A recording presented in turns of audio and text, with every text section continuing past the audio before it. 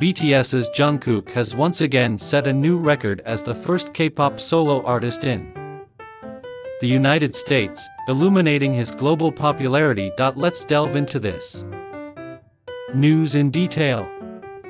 Jungkook has made history as the first K-pop solo artist to achieve 10 #1 songs on the U.S. iTunes chart. On November 24th, Jungkook released the 3D remix in collaboration with the world-renowned pop star Justin Timberlake. Within less than 24 hours, it topped the U.S. iTunes Top Songs chart, demonstrating his remarkable influence. Previously, Jungkook had topped the U.S.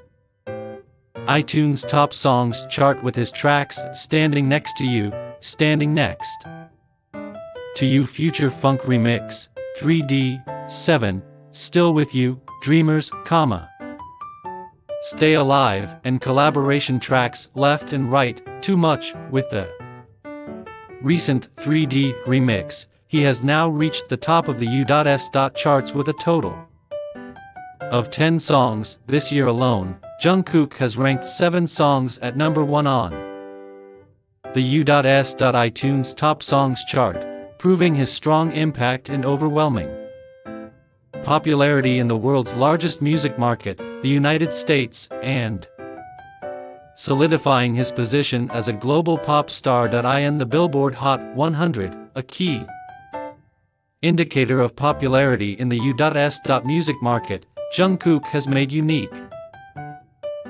records by placing 7 at #1, 3D at #5, and Standing Next to You also within the top 5, consecutively placing 3 songs in the top 5 as a K-pop solo artist for the first time. Jungkook's debut solo album, Golden, set a record for the highest sales in its first week in the U.S. For a K-pop solo artist album, surpassing 200,000 copies. In the digital song sales chart, which tallies U.S. sales, the title track, Standing Next to You, from Golden, has been at #1 for 3 consecutive weeks. Jungkook also made history with 7, becoming the fastest K-pop song to reach #1 on the U.S. iTunes Top Songs chart in just 1 hour and 6 minutes, and debuting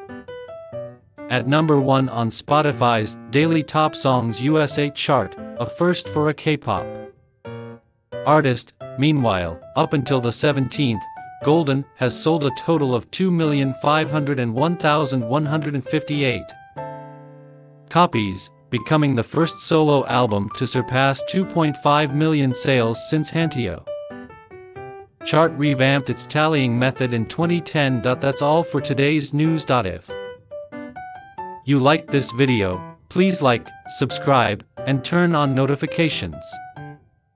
Thank you. Goodbye.